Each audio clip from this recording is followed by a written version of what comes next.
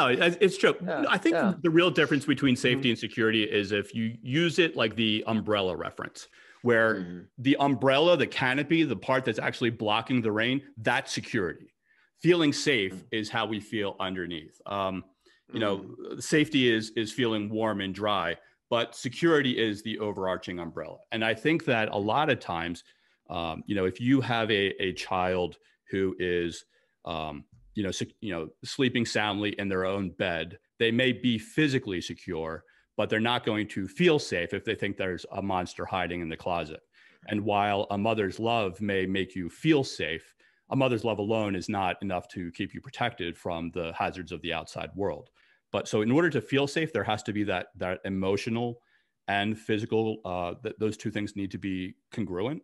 But security is ultimately about the safeguards that keep those risks from ever becoming a reality. And if those are in place and they are working as they are supposed to, and they are doing the job as we expect them to perform, only then can we truly feel safe. And so the difference ultimately between safety and security is the safeguards that are in place that we expect to work so that we can feel safe knowing that they are working. And the problem is when there's a breakdown in the security, we have an overemphasis of anxiety because now we feel that our safety is threatened. So it's important to understand the difference between those two.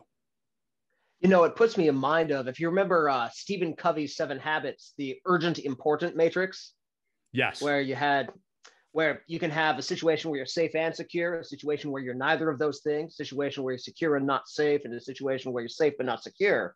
And each of those things requires a different solution.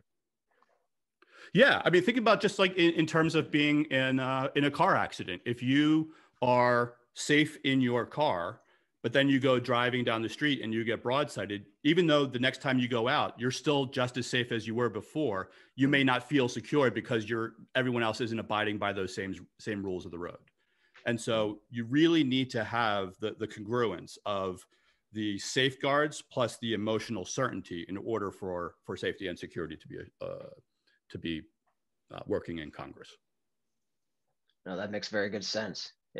I'd never seen it phrased just that way, but it makes intuitive sense, and then it gets backed up anytime you look in situations where things go wrong.